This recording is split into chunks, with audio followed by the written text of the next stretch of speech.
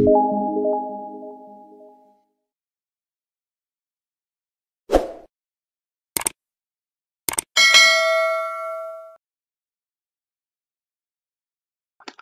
back to our new lesson, Binomial Probability. So, pag sinabi nating binomial probability, that is the number of successes in a certain number of repeated trials of a random experiment. And our random experiment is known to be as a binomial experiment because it has two possible outcomes, which is the probability of success and the probability of failure. Yeah, for example, so what is the probability of drawing a king from a deck of cards? Ang probability of success natin doon ay 4/52. Kasi meron tayong 4 kings out of the 52 cards.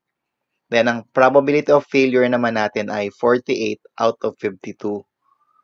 Dahil meron tayong 48 cards na hindi king out of the 52 total cards in a certain deck.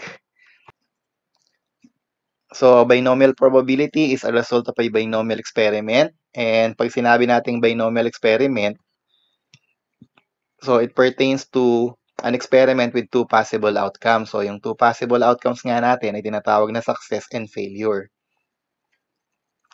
So, the probability of success will be denoted by small letter p. So, that will be our representation for success. And for the probability of failure, so that will be denoted by small letter q. Example, let's identify first the difference between success and failure. So, we have the probability of drawing a king from a deck of cards. So, binanggit na natin kanina to.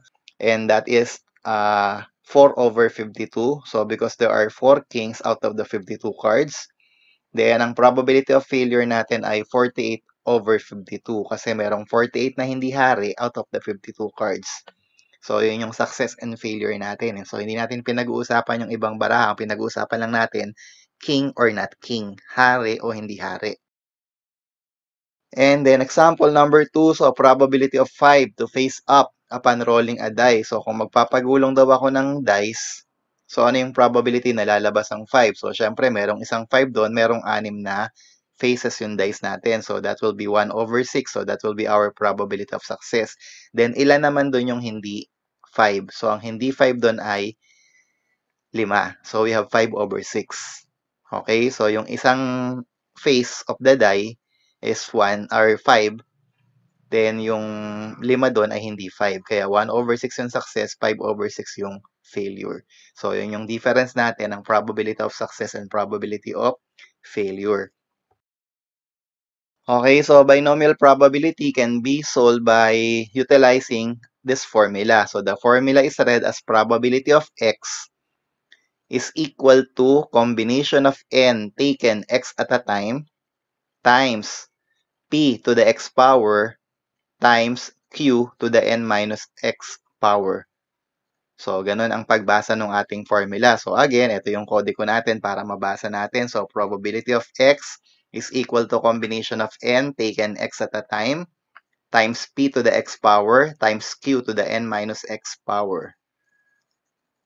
So, yung ating combination here, so that is combination of n taken x at a time. Yun lang naman yung medyo na iba.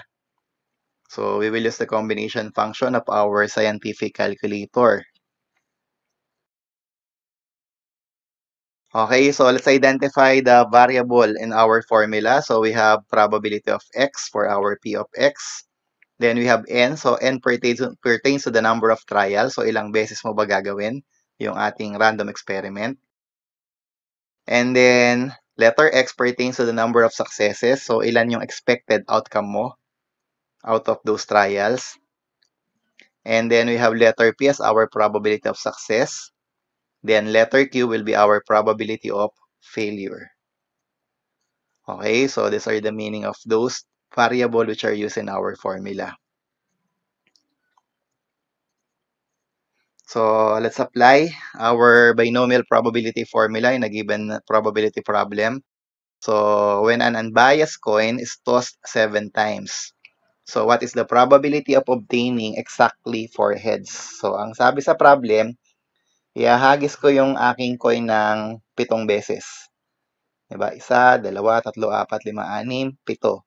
So, ano daw yung probability na sa 7 beses na yon, yung 4 doon, tao yung lalabas or tao yung magpe-face up.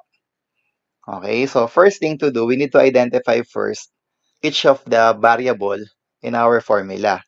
So, let's have first letter N. So, ang ating letter N is the number of trials. So, ilang beses natin ihahagis yung coin natin. So, that is 7 times. So, therefore, ang ating number of trials is 7.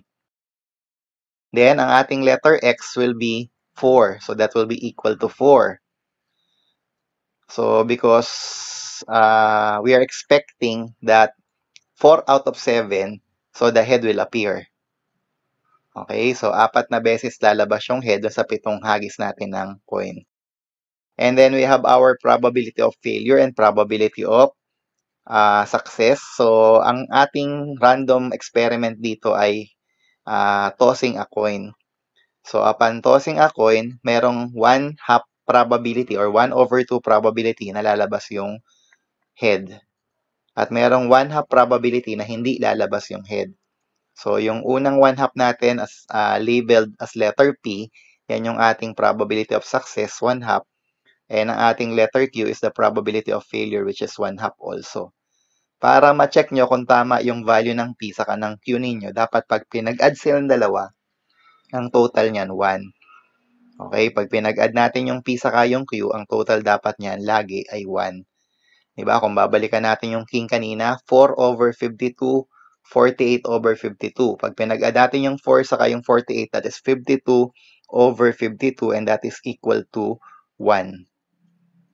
Okay? So, because sabi natin sa ating previous lesson, the total probability of discrete random variables is always equal to 1. Okay, so proceed tayo. So, ang na-identify na natin yung mga value ng variable natin. So, n is equal to 7, x is equal to 4, p is equal to 1/2, and q is equal to 1/2 also. So, let's apply now the formula. Probability of x is equal to combination of n taken x at a time times p to the x power times q to the n minus x power. Okay, so i-apply natin yung formula natin. So, i-compute natin yung ating binomial probability. Okay, so let's write first our formula. So, again, our formula is P of X. So, probability of X is equal to combination of N taken X at a time times P to the X power times Q to the N minus X power. So, substitute tayo dun sa value na nakuha natin kanina. So, ang ating probability na hinahanap ay probability that x will be equal to 4. So, nag-expect tayo ng 4 na outcome dun sa 7 na yon na head yung lalabas. So, this will be combination of 7. So, 7 yung ating value of n taken 4 at a time. So, combination of 7 taken 4 at a time times 1/2 to the 4th power times 1/2 also to the 7 minus 4, so that is 3rd power. So again, tingnan natin yung mga value ha. Yung letter N natin is replaced by 7. Yung ating letter X is replaced by 4. Yung letter P natin is replaced by 1/2. Yung letter Q natin is replaced by 1/2 also. So yung X, pinalitan uli ng 4. Tapos yung N minus X, that is 7 minus 4. So we have 3. Kaya naging 3.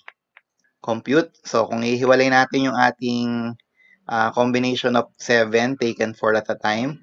Kung i-compute natin yon, ang formula nun ay 7 factorial over 7 minus 4, we have 3 factorial times 4 factorial.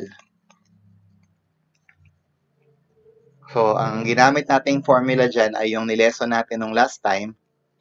So, that is combination is equal to n factorial over n minus r factorial times r factorial. Okay, so yung lesson natin regarding combinations and permutations. Then, multiplied by, so ang 1/2 to the 4th power, so that is equal to 1/16. Kasi both numerator and denominator will be raised to the 4th power. So, yung 1 to the 4th power is 1 times 1 times 1 times 1, that is 1. Yung 2 to the 4th power ay 2 times 2 times 2 times 2, and that is 16. And then, times again, so 1/2 to the 3rd power, so that is 1/8. Okay, and then simplify. Gamit na tayo ng calculator sa ating combination. So, we have 7 factorial divided by open parenthesis. So, 3 factorial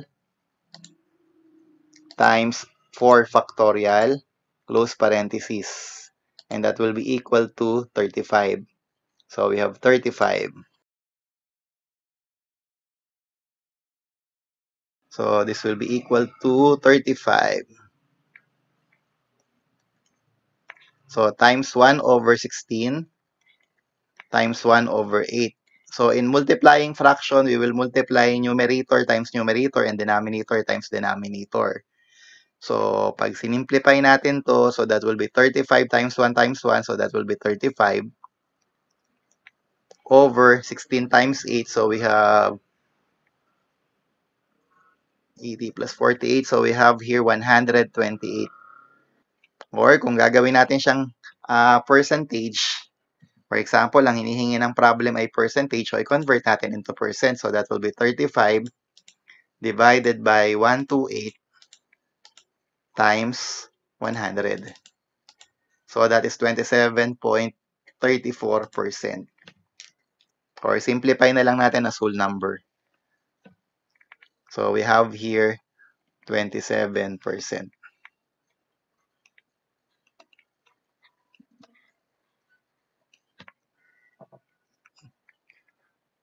Okay, so that will be the answer for our problem. So, there is a 27% chance for the head to appear 4 times in 7 tosses of a fair coin. Okay, so let's have now example number 4. So, for example, number 4, so balik tayo, yun pa rin yung coin natin. So, when an unbiased coin is tossed 7 times, what is the probability of obtaining exactly 6 heads? Okay, so identify the variable. So, we have n is equal to 7 pa rin kasi same problem naman to, pero mababago yung letter x natin and that will be equal to 6. Kasi nga, expectation natin, 6 na beses lalabas yung tao. Then, for our P and Q, so same pa rin siya, 1/2 and 1/2. Failure and success, or success and failure. Okay, so let's have the same formula. So our formula will be probability of x is equal to combination of n taken r at a time times p to the x power times q to the n minus x. So, substitute. So, we have letter P, which is equal to 6, or X is equal to 6 kasi 6 na beses yung ating expectation.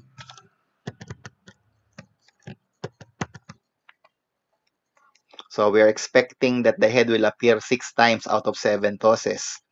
So, it's equal to combination of 7 taken 6 at a time. 7 hages, 6 ang expectation natin. Times 1/2. Ang ating letter P ay 1/2, probability of success. Raised to the 6th power. Times 1/2 again for the probability of failure, raised to the first power. So, saan nanggaling yung 1? That is 7 minus 6. And this will be equal to, we have here 7 factorial over 1 factorial times 6 factorial. So, sinimplify ko na ha. Gamit kayo ng formula. Balikan yung dating video lesson.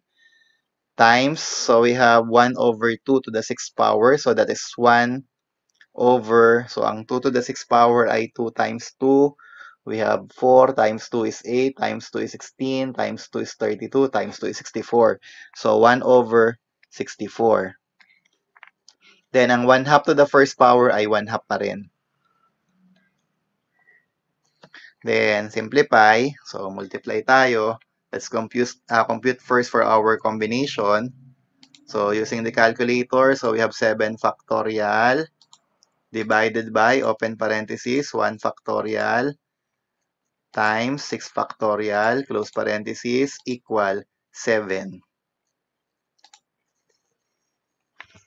So, for our combination of n taken xr at a time, or combination of 7 taken 6 at a time, we have 7 times 1 over 64 times 1 over 2. So, that will be equal to 7 over 64 times 2. We have here 128. So, the answer is 7 over 128. So, that is the probability of having 6 heads out of 7 tosses of coin.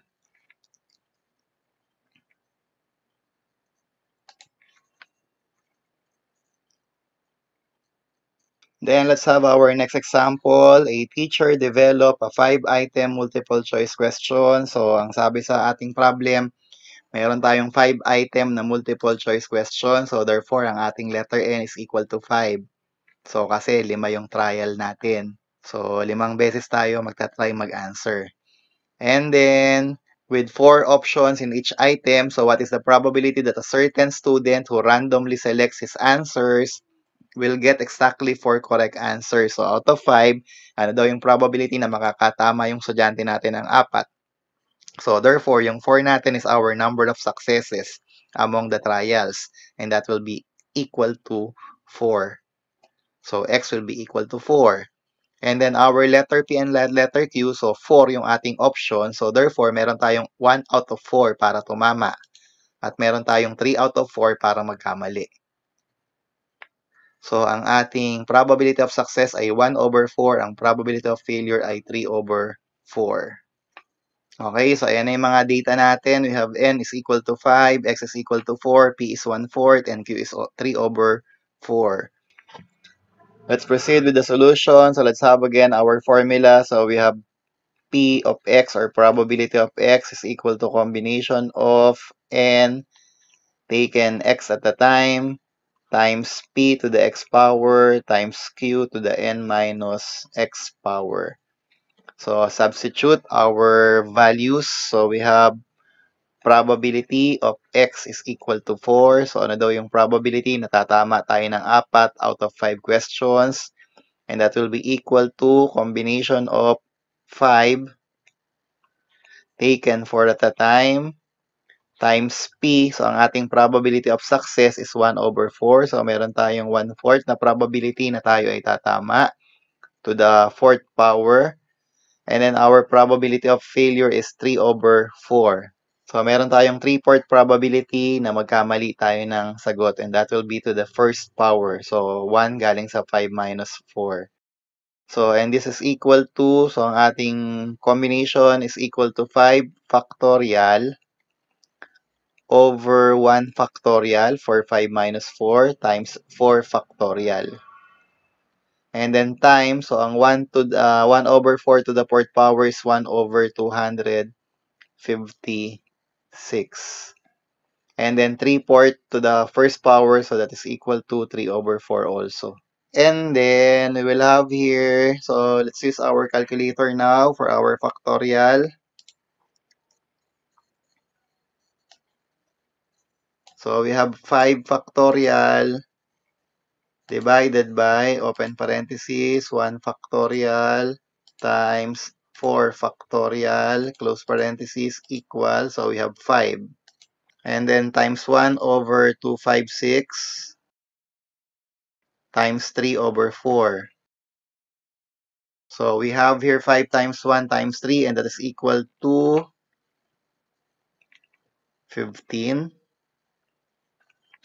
And then 256 times 4. So we have 256 times 4. And that is equal to 1,024. So 15 over 1,024.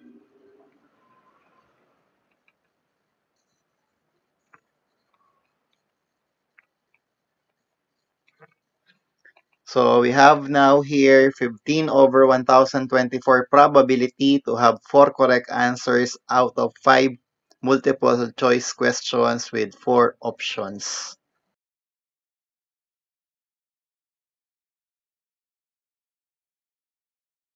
Okay, example number 6. When an unbiased coin is tossed 7 times, so balik tayo kay coin natin, 7 times nating ihahagis yung coin natin.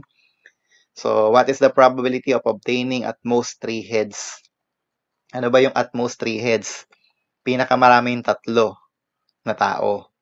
Diba? At most, pinakamarami. Pwedeng tatlo, pwedeng dalawa, pwedeng isa, pwedeng wala. Okay, so kolekta tayo ng ating mga value for our variable in our formula.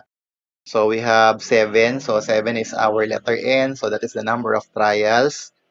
Then we have coin. So ang ating letter P and letter Q is 1/2 and 1/2 also. So dahil yan yung ating success and failure. Then punta tayo sa at most 3 heads. So again, pag sinabing at most 3 heads, so ang ating letter X can be 3. Pinakamarami tatlo. Pwedeng mas konti sa tatlo. So pwedeng 2, pwedeng 1, at pwedeng wala. Diba? Pwedeng out of the 7 times ka naghagis ng barya, pwede namang walang lumabas na tao doon eh. So, posibleng mangyari yon. Posibleng mangyaring isa lang. Posibleng mangyaring dalawa. Posibleng mangyaring tatlo. So, therefore, kailangan nating mag-compute ng 4 na beses. And then, yung 4 na sagot, i-add natin. Okay? So, meron tayong 1, 2, 3, 4. Meron tayong 4 na solutions. Okay, so compute tayo. So, 4 ang solution natin dito ha. So, unahin natin yung 3. So, unahin natin yung at most 3. Okay, so we have probability of X is equal to 3. Is equal to combination of 7 times tayong maghahagis ng coin. In-expect natin na merong 3 heads. So, combination of 7 taken 3 at a time times 1/2 to the 3rd power times 1/2 to the 4th power. So, that is 7 minus 3. Kaya meron tayong 4th power. So, this will be equal to yung combination of 7 or combination of 7 taken 3 at a time natin. So, that will be 7 factorial over 4 factorial times 3 factorial times ang ating 1/2 to the 3rd power ay 1 over 8 times 1 over 16. Okay, so calculator tayo. So, 7 factorial divide parenthesis 4 factorial times 3 factorial close parenthesis equal. So, we have 35. So, 35 times 1 times 1, 35 na yung ating numerator. So, dito ko na lang ilalagay. So, this will be equal to 35. Then, ang denominator natin, so that is 8 times 16. So, we have here 128. So, meron tayong 35 over 128 chance na merong 3 tao na lalabas out of the 7 tosses. Okay, second solution. So, this will be solution number 1. So, second solution. So, probability of X is equal to 2. Pwedeng dalawa. Diba? Kasi pwedeng ang 3, pwedeng dalawa lang yung tao, pwedeng isa lang yung tao, pwedeng wala.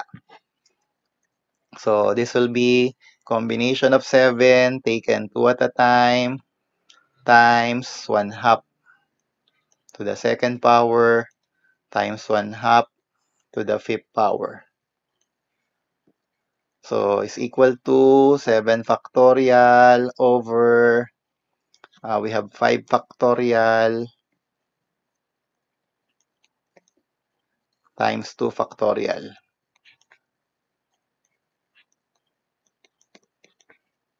Times 1 over 4, yung ating 1/2 to the second power, times 1 over 32 is equal to, so, namin tayong calculate ulit.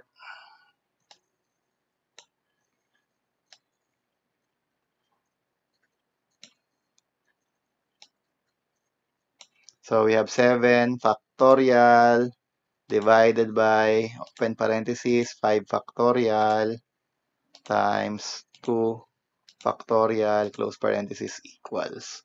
So, we have 21. So, 21 na yung ating numerator.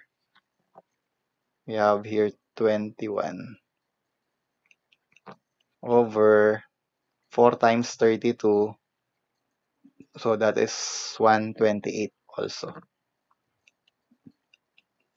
So, we have 21 over 128 probability that the head will appear 2 times out of the 7 tosses. So, under solution number 3 naman, we are expecting that head will appear once. So, that will be probability of x is equal to 1. So, that is combination of 7 taken 1 at a time. So, times 1/2 to the first power times 1/2 to the n minus x. So, that is 7 minus 1, 6th power.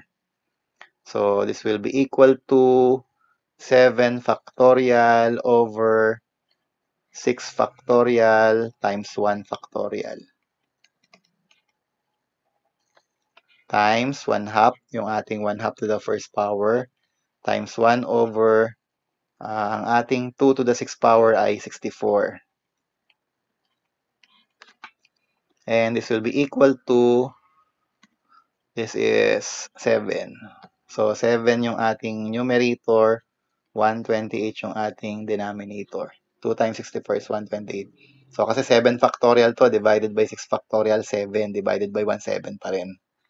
Kaya, 7 na. Diniretso na natin. So, again, I always reminded you na yung combination of 7 taken 1 at a time ay pwedeng gamitan ng scientific calculator para mas madali. Then, solution number 4. So, we have probability of x is equal to 0. So, in-expect natin na sa 7 hagis, walang lalabas na head. So, that will be combination of 7 taken 0 at a time times 1/2 to the 0 power times 1/2 to the 7th power. And this will be equal to, ang combination of 7 natin, taken 0 at a time. So, that will be 7 factorial divided by 7 factorial times 0 factorial. So, tandaan, ang 0 factorial ay equal to 1, ha? Okay, times, ang 1/2 to the first, to the 0 power ay 1, times 1 over, ang 2 to the 7th power ay 128.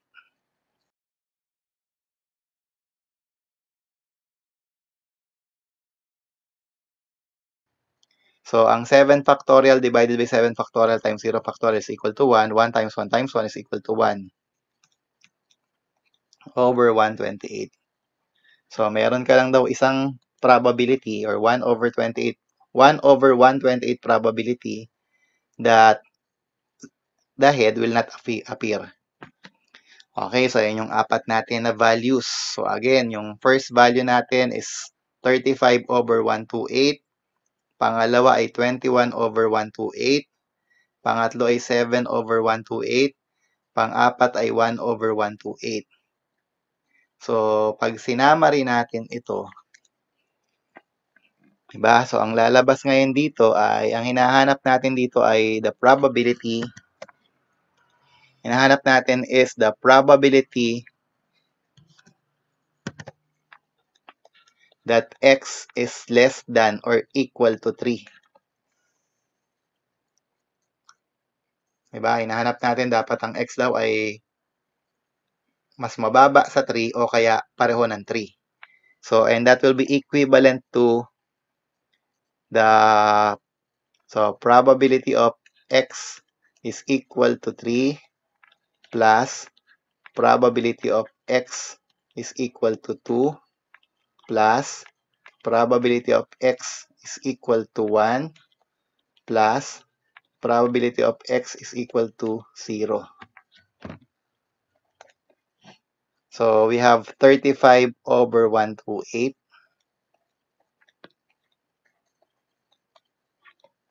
plus, so ano ba yung second solution natin? 21,128. So we have 21 over 128 plus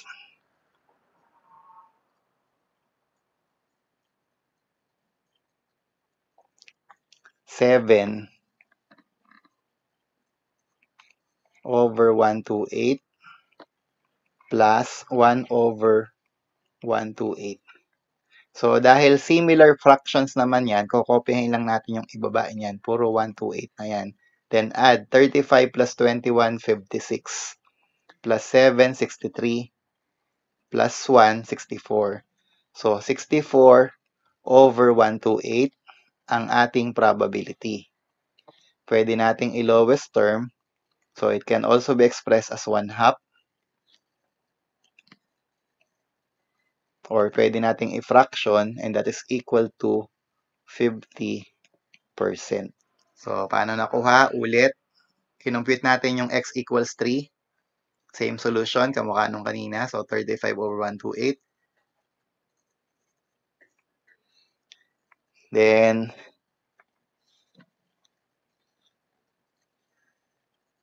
kinompute natin yung x is equal to 2. So, 21 over 128. And then, pangatlo, 7 over 128. Then, pang-apat, we have 1 over 128. Okay, so if we will go back with the question, sabi dun sa tanong natin, apat na solution. X equals 3, x equals 2, x equals 1, and x equals 0. So, the answer again is 64 over 128 or 1/2 or 50%. Kahit alin dyan, pare-pareho lang naman yan. Okay, so proceed tayo. So, that will be all for our example. So, we will proceed with our practice problems. So, for binomial probability, so problem number 1, when an unbiased coin is tossed 7 times, what is the probability of obtaining at least 5 heads? So, kung nag-expect naman tayo ng at least 5 heads, so pwedeng 5, pinakamababa at least.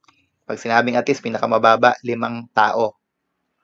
Pwedeng 5, pwedeng 6, pwedeng 7. Ang magiging basis nyo in computing for the answer for problem number 1 is probability of x is greater than or equal to 5.